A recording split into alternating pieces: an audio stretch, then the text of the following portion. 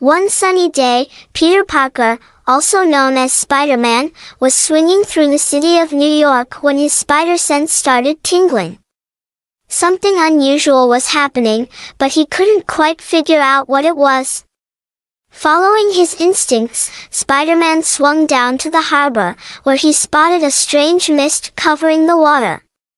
In the distance, he saw an island that wasn't supposed to be there. Curious and cautious, Spider-Man hopped onto a nearby boat and set sail for the mysterious island. As he got closer, the mist grew thicker, making it hard to see. When he finally reached the shore, he found himself on an island covered in thick, dark trees. The island felt eerie and abandoned. But Spider-Man knew he had to explore it to find out what was going on. As he ventured deeper into the island, Spider-Man discovered strange symbols carved into the trees. They seemed ancient, almost magical. Suddenly, the ground beneath him began to shake, and a giant stone door appeared out of nowhere.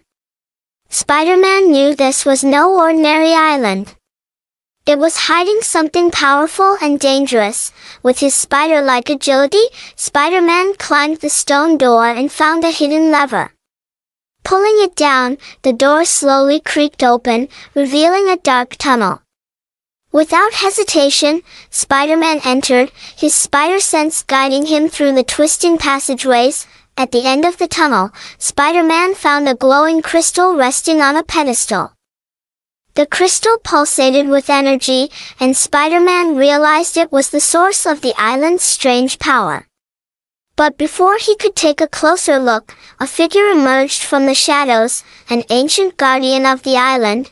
As the island began to crumble, Spider-Man quickly made his escape, swinging back to his boat just in time.